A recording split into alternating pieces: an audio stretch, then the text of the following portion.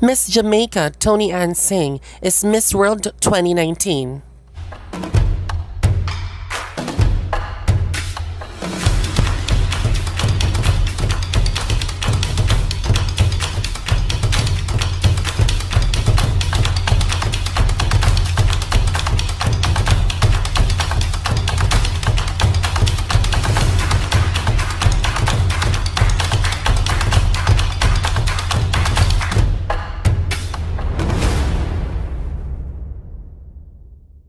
Hello mga kachika! Welcome back sa aking channel. Panibagong araw, panibagong video na naman.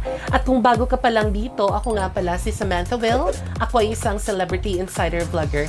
At kapag hindi ka pa nakapag-subscribe sa aking channel, mag-subscribe ka na. At huwag kalimutang pindutin ang bell notification para updated ka sa mga latest chika. Si Miss Jamaica Toni-Ann Singh ang itinanghal na Miss World 2019. Ginanap ang Grand Coronation Night ng Miss World 2019 ngayong gabi ng Sabado, oras sa Pilipinas, December 14 sa Excel Arena, London, England. Ito ang ika-69 na edisyon ng Miss World. Nakalaban ni Toni-Ann Singh ang mahigit na 110 pangkandidata mula sa iba't ibang panig ng mundo. Nauna nang nakapasok si Toni-Ann Singh sa top 40.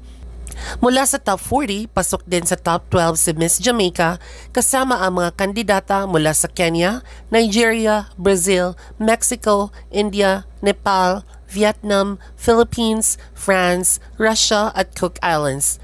Tinawag din siya sa isa sa mga top 5 finalists kasama ang mga kandidata ng Brazil, India, France at Nigeria. Sa huli, siya ang kinoronahang Miss World 2019 kung saan ang second runner-up ay si Miss India, Suman Rao, at first runner-up naman si Miss France, Ophelie Mizinho. Umabot lamang sa top 12 ang kandidata ng Pilipinas na si Michelle D. Baka hindi talaga ito ang taon ng Pilipinas sa beauty pageant world, but not bad for Michelle D as finishing as top 12 for Miss World 2019. At huwag kalimutang mag-like, share, and subscribe at pindutin na rin ang bell notification para updated ka sa mga susunod na videos ko. Ito po si Samantha, ang inyong kachika correspondent. Thank you for watching.